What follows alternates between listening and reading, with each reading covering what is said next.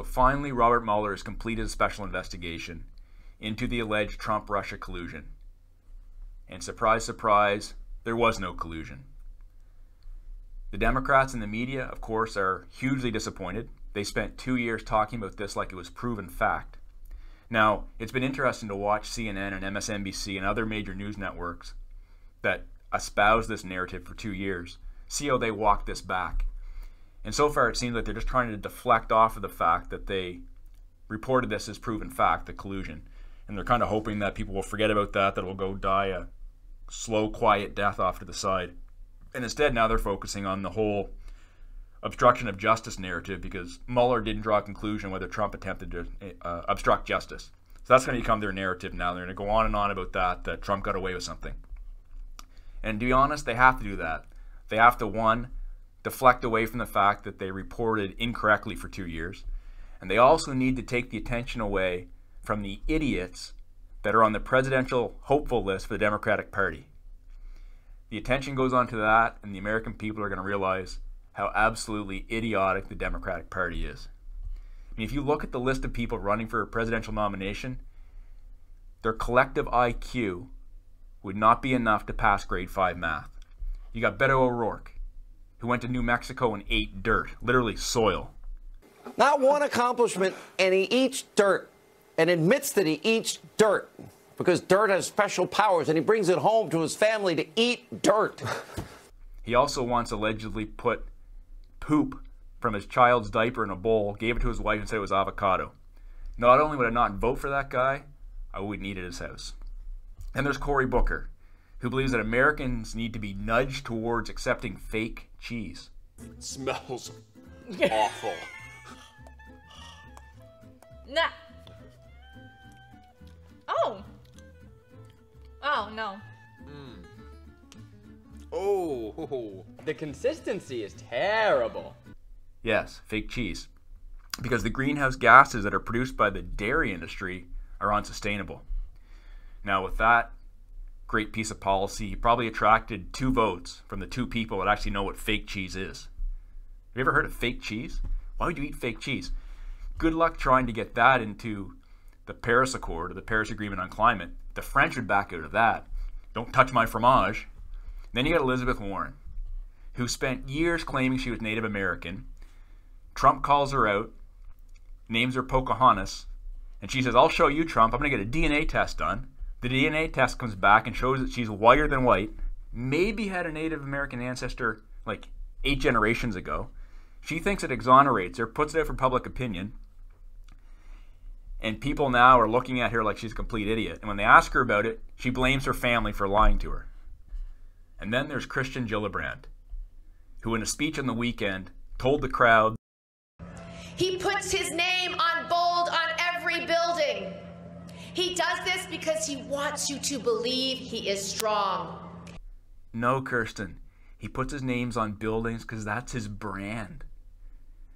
I wonder if she's ever looked at a Hilton hotel and wondered why the name Hilton's on the side. Do you think Conrad Hilton put his name on the side of hotels because he wants people to think he's strong? No, it's his last name, and he named his company after that. I work for a family-owned company. They named their company after their last name. Their name is on everything, not because they want to tell people they're strong. That's the name of their company. That's how they brand it. Now, on the topic of Trump's brand, that's my awkward segue away from the conversation on Kirsten Gillibrand and the other Democratic presidential hopefuls. I really only brought those up so that I could go through to Kirsten Gillibrand, talk about her comment on Trump's brand, and then go into the real topic I want to talk about, which is Trump and his unique relationship to his own brand. Because I think if you understand Trump and his brand, what he says and does as a president will make a whole lot more sense to you. So what is a brand? Well, a brand is a whole lot more than a company's name on a building or its logo. A brand is all the things that the company name brings to your mind when you hear it. So you can think of a brand as the personality of an organization or a business, and that personality needs to shine through in everything that company does or says. Now consider the Trump brand, and I would argue that the Trump's brand is completely unique from all other brands in North America and maybe even in the world. When you see the name Hilton on a hotel, you probably think of hotels and maybe a certain quality of hotel, but you probably don't think of Conrad Hilton, the man that started the chain. But with Trump's brand, it really can't be separated from Trump the man. He's the personification or the embodiment of the Trump brand. Actually, more than that, I would say he is the Trump brand. Long before Trump became president, he was a household name. He was enshrined in pop culture. I think there's 200 popular songs that have his name in them. A lot of them are hip-hop songs where he's an icon and a symbol of success, swagger, and wealth. So his brand evokes those thoughts: wealth, power, prestige, boldness, brashness. He's over the top. He's unapologetically so. The Trump name was on the side of helicopters, buildings, hotels, golf courses, steaks, bottled water, and even wine. And when you heard the name of Trump, you never really pictured those products. You pictured the man, slightly orange, crazy hair. And that's no accident, because Trump carefully cultivated his brand and what that brand stood for. In the 1980s, a man named John Barron began calling the New York Times, and a reporter at the New York Times, claiming he was a spokesperson for Donald Trump. And he would brag up Trump's wealth, Trump's greatness. He put positive spins on narratives about Trump, talking about how successful his business ventures were. And then in the 1990s, there was a man named John Miller who did the same thing, calling up the press and saying how great Trump was. No one's better. Well, it was really Trump. Trump was playing his own spokesperson and really bragging himself up. He started cultivating that image of a bold, brash, successful businessman. He was a shameless self-promoter, and he never wavered away from the key messages of the Trump brand. Trump was the greatest, the wealthiest, the best businessman ever. So Trump and his brand, long before he became president, was well established. And he never goes off of his brand. It took years to create it, and he continues to cultivate it. So whether you like or dislike the Trump brand, he is very good at brand management. Because if a company wants to maintain a strong brand, they have to be very intentional about how they manage it. It has to be presented consistently, and it needs to stay true to its core message. So if a brand brings to your mind the idea of strength, you can never have that brand demonstrate any weakness, because it goes against the main point of what that brand is. The brand always has to be on message and on point. And branding is very important in the business world because people aren't rational buyers. They're not rational consumers. They don't just look at price and quality. Their perception of the brand they're looking at has a huge role in their purchase decision. And with Trump, his brand is everything. He's made his living off of it. And whether you like it or not, he brought that brand into the presidency. So if you ever wonder why, when Trump gets caught in a lie, or an exaggeration, or if he makes a spelling mistake in a tweet, he doesn't apologize or correct. He often doubles down on it. Do you ever wonder why that is? It's because that's his brand. He's never wrong. He's always the greatest. He's bold, brash, and unapologetic. Remember his inauguration? Trump claimed he had the greatest crowds ever.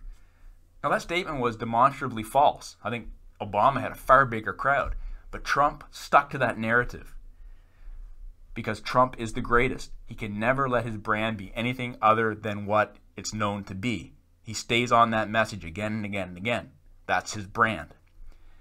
Now imagine for a moment if Trump's spring water, so he has a bottled water brand called Trump Spring Water, imagine it became contaminated with arsenic and a number of people died.